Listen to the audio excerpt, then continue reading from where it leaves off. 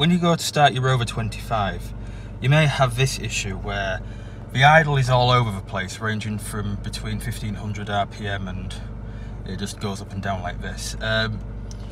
So this is usually an issue with the throttle position sensor, which is this little thing here.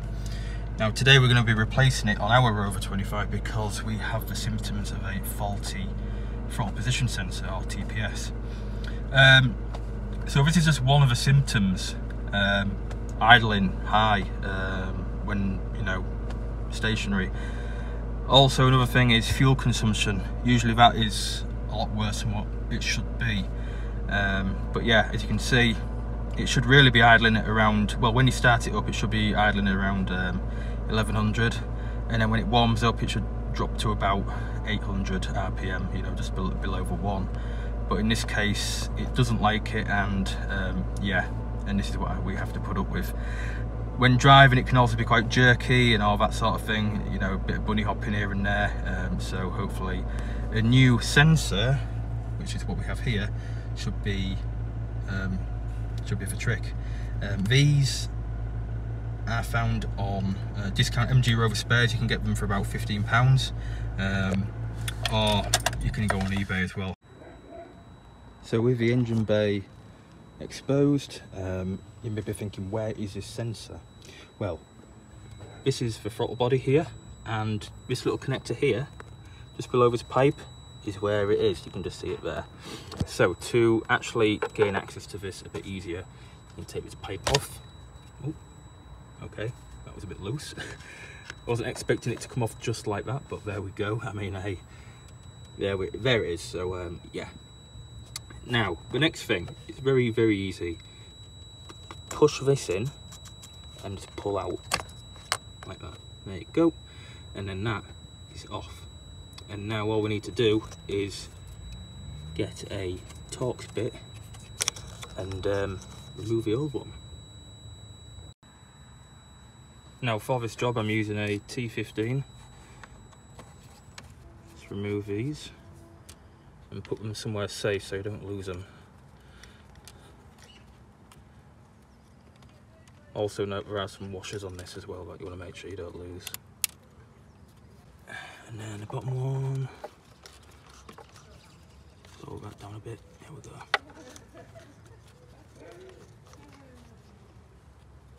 Be sure not to drop that bracket either.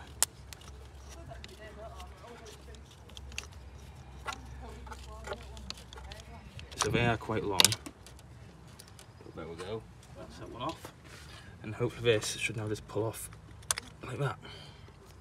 So that's the old one, as you can see. There we go. And now to put the new one on, which hopefully shall fit. There we go. That was a lot easier to put on. Then we'll just put this one in first at the top, make sure it lines up with the hole. Get the other one. There we go.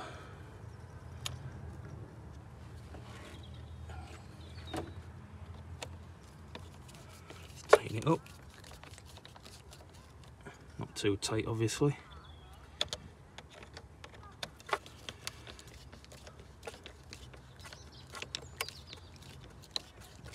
Just enough so it's nice and snug.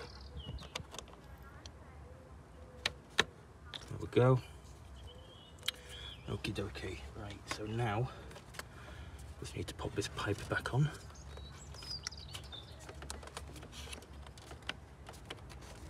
Like so. And then get the connector and then pop it back in like that. Nice and easy. Right, so hopefully now, when I go to test it, there we go. That is a lot better. It's idling a lot more stably, and well, yeah, there we go. It's not bouncing up and down all over the place. So that is a a nice thing to have, because when you're driving it's not pleasant with it jerking constantly every now and then. But yeah, there we go. So that's idling as it should do. And yeah, nice and easy little job. You know, it's nothing that you probably can't do at home. It'll save you a lot of money rather than going down to a mechanic and getting it sorted or whatever. So yeah, there we go. It's just a little sensor that takes 2 screws and pop a new one on. Bob's your uncle. There you go.